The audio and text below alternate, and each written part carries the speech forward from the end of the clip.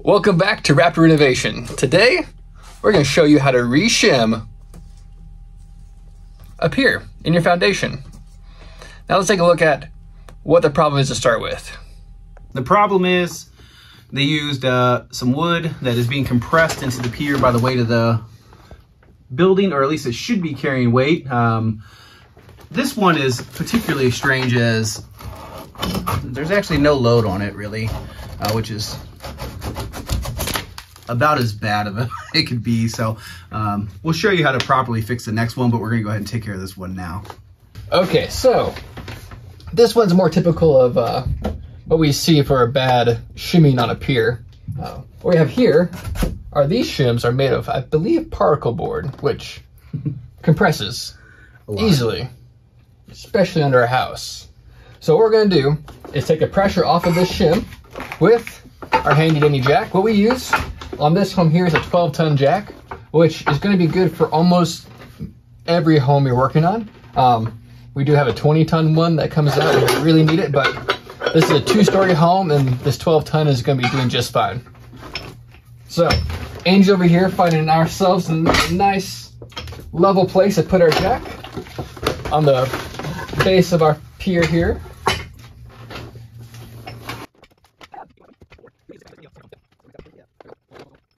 There we go. Yay!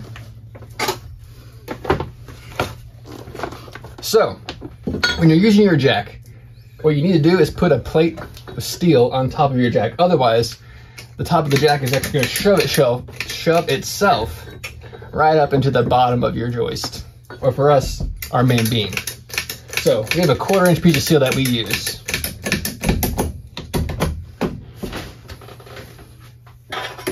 And now, slowly jack. We just need to take the pressure off of those shims. Yep.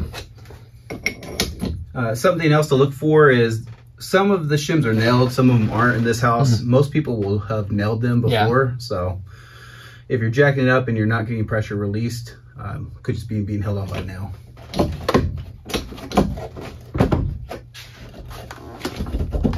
There we go. 2 jacks is all it took to get enough pressure off of this thing here. And like Angie said, we got a nail to cut through. Yeah. Okay. Some taps, let's see. So I'll let him tap and I might just jack ever so slightly. We can't get it moving. Yep, a little bit more pressure off.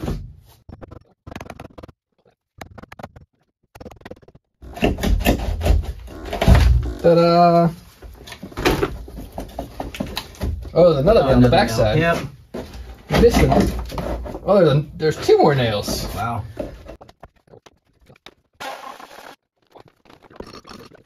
Now, what are we using for our shims? Our shims are a combination of 4 different products, technically. Yeah, that's true. Yeah. But I'll start with this is Advantech, usually used for subflooring. Yes. And then there's also our zip system board. And then for our fine tuning, we have a, what is that? I think it's an 1/8-inch sheet metal. Yep. And then a 22 gauge piece of sheet metal. Nope. 16? 16, yeah. 16 gauge piece of sheet metal. And the thing is, they're all cut in to 6 by 6 inch squares. Because what you want to do is actually get the largest amount of surface area you can underneath this. Because if you do something like I did before here with the really tiny shims, what they're going to do is not distribute the weight enough. And they're going to start shoving themselves actually up into the beam. So the bigger you can have for your new shims, the better off you are. For us, we're limited by the size of the piers, so that's why we're going 6 by 6. But if you had 12-inch piers, then man, do 12 by 12 inches. So now we shim it. Last thing real quick, why are we using a Advantech and this style board and not a 2x4? Ah, good question. So we use a Advantech over, I guess, dimensional lumber because this is a man-made product, which is already made by taking wood, shavings, mixing with resin, and compressing it under a lot of heat and a lot of pressure to get it into a solid state like this. So unlike our normal pieces of dimensional lumber, Advantech has a much higher compression rating than a 2x4 or a 1x4 or whatever else you might be using. So that's why Advantech is a winner. Good question, Andy. So now it was, John.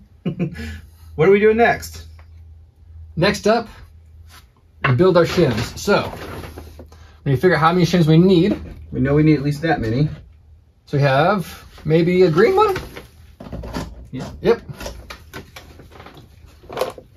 So we always glue and screw our shims together before we put them in there.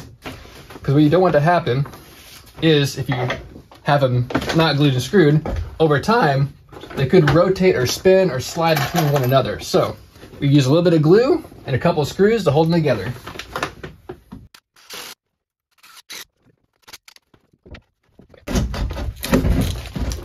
Get the taps in there. And don't want to hold your hammer like a monkey. There's nothing wrong with that comment. Somebody commented that on one of our videos, so don't take any of that the wrong way. Oh man, I hope that guy's still watching these videos. That'd be great. I hope it was like your dad trolling you. It's not though. He's a real guy, right? My father's real. Let's see the skinny piece. Let's see what thing is gonna get in there. Oof. Let's see, will it fit?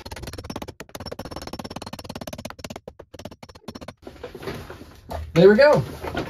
It's shimmed, it's tight, so now slowly lower your jack. Don't just drop it, be gentle.